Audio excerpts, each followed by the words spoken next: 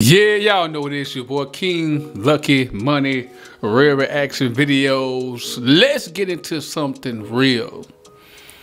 As you see from the thumbnail, as you can see from the photos behind me of all these deceased rappers, and this is only a few. I got tired of searching them. It was so many, it was to the point to where I didn't really know who all to put on here. It's just black men. All these black men that you see on these pictures behind me all have two things in common for sure. Three things in common for sure that I'm just gonna highlight. Music, one. Two, they're all black. And three, they all died from gun violence. Before we go any further, please hit the like button, hit the subscribe button. Make sure you hit the post notification bell. That way you guys can be tapped in with me at all times. All right, so videos like this, please share this video because things like this need to be talked about. It need to be put out at a high clip. It need to be put out. This is a message. Casualties of rap. Jam Master Jay was shot and unalived at an studio in New York City. The person and persons that was responsible for that, if I'm not mistaken, was just captured, I want to say either the early part of this year or ending of last year, if I'm not mistaken. If you watching this video, please get in the comment and correct me for that. Mo 3 was unalived on the freeway in Dallas, Texas after an alleged baby daddy was jealous of him for seeing his baby mama. Allegedly so far the case is still unresolved. Young Dolph was unalived in a Memphis cookie store due to a hit that was put on him by another Memphis music personnel, and Big Juke sent two assailants to unalive him on that fateful day. P&B Rock, at the time of this footage that you're seeing now, footage from his unaliving at the Roscoe's Chicken and Waffles in California, where he and his girlfriend accompanied together to enjoy some food, in which a man was in there once they arrived and saw him with his jewelry on, called his son to set up a play to rob P&B Rock for his jewelry, but seemed like they just wanted to take his life, and they took his jewelry. Pop Smoke was robbed and unalived in a home invasion in California one fateful day.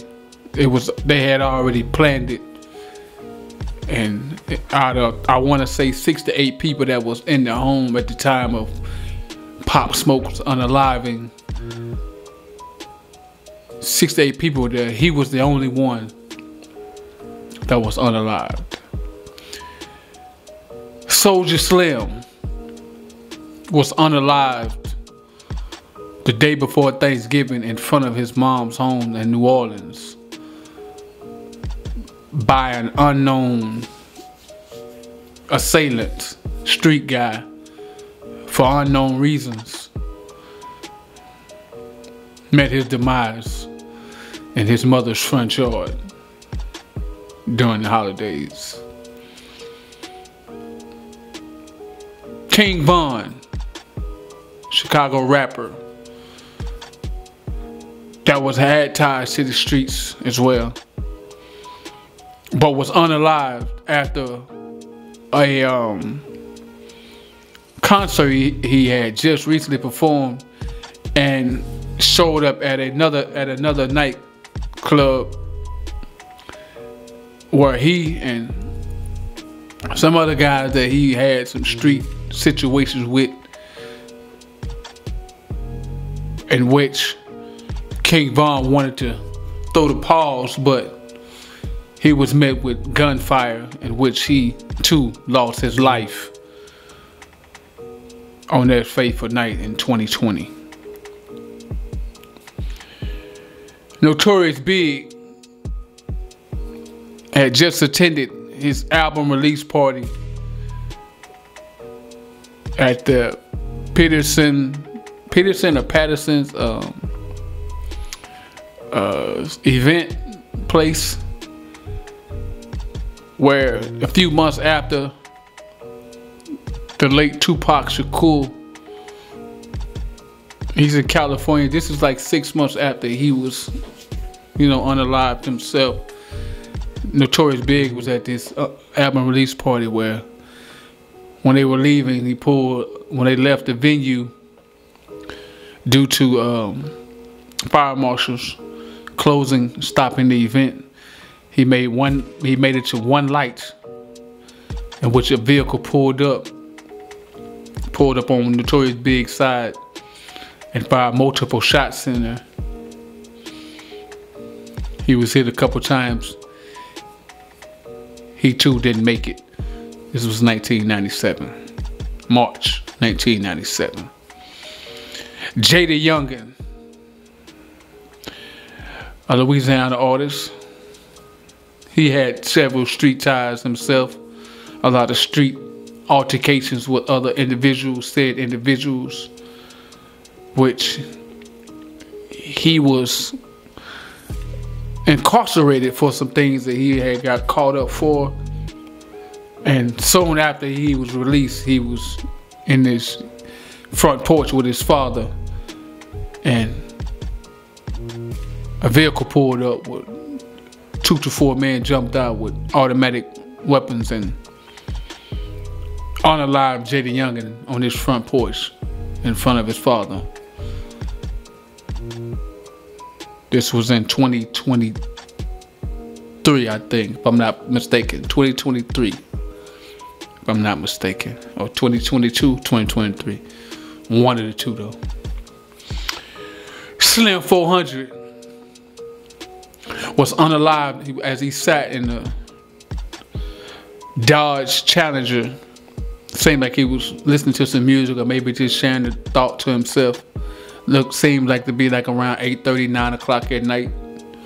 It was him out there sitting in the car by himself. On the video, you could see from the Ring camera, an individual pulled up in the car, jumped out of his car, walked up to Slim. Slim never saw the guy until the guy got all the way up to his door. The guy was armed with a semi-automatic rifle. Grabbed Slim 400 by his shirt and proceeded to shoot him down in the front yard, dragging him across the yard, and he shot him at the same time. Slim 400 also was unalived from this situation. Tekashi 6ix9ine, I'm sorry, XXXTentacion was on video seen at a pawn shop. XXXTentacion was seen at a pawn shop purchasing a motorcycle, which he had just left the bank where he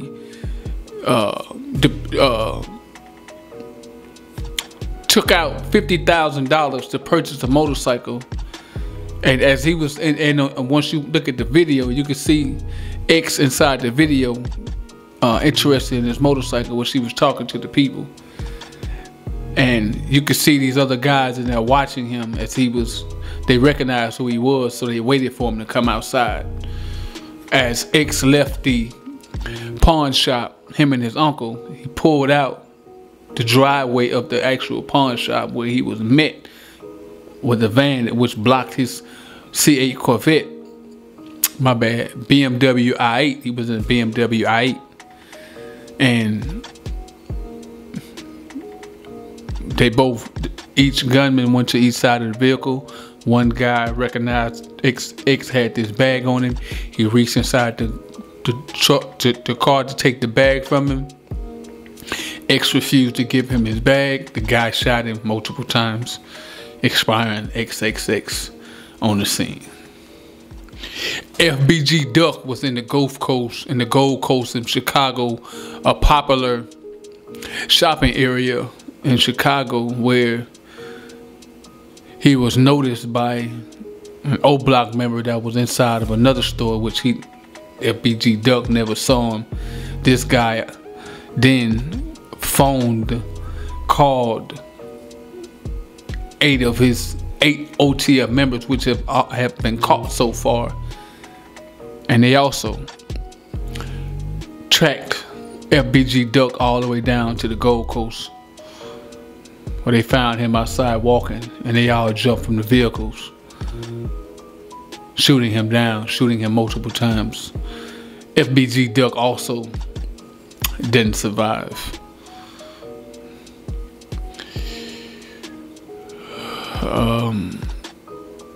Takeoff, popular Migos rapper out of Atlanta, was in Houston, accompanied by a few other rappers, Rap-A-Lot Records, Mob Ties, and Migos was having a Halloween event, which it was Jazz Prince's birthday. And on video, you can see there was some type of altercation with Quavo and a couple Houston artists over a dice game that they had just recently had. Then out of nowhere, gunfire erupts, hitting Takeoff in his head. Takeoff didn't survive either. Julio Fulio out of Jacksonville, Florida, was unalived a few months ago this year after celebrating his birthday, which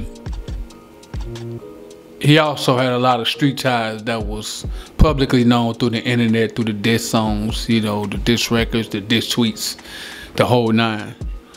Julio Fulio was celebrating his birthday with a host of people, probably 20 people. The Airbnb was shut down. Then they had to move to another location where they would trail by 2 carloads of individuals that traveled from Tampa to track him down. Julio Fulio was sitting in the car with 2 of his friends when they were met with gunfire. Julio Fulio took 3-4 bullets up close range. Julio Fulio did not survive.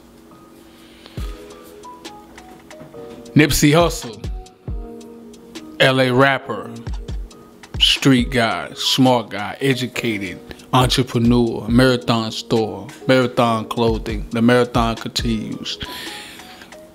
Was nominated for a Grammy for his album he had just released called The Marathon Continues.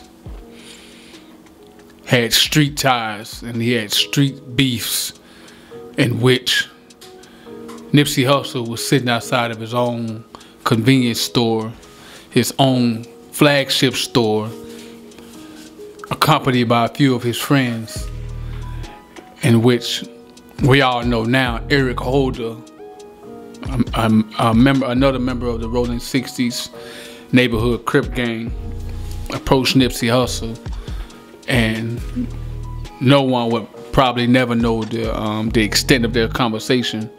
As you can see from the video, they all shook hands as Eric Holder left from the scene, got in the car, drove to the back of the very building which Nipsey owned, got out of the car, put on the red shirt, and walked back around there and confronted Nipsey with 2 handguns and shot him 11 times, point blank range. Nipsey Hussle did not survive.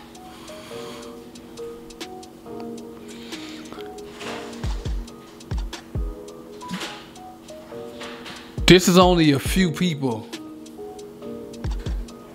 that I added to this list. This is only a few. There's way more people. There's way more people. I'm just doing this for the music game. There's way more black men that has been unalived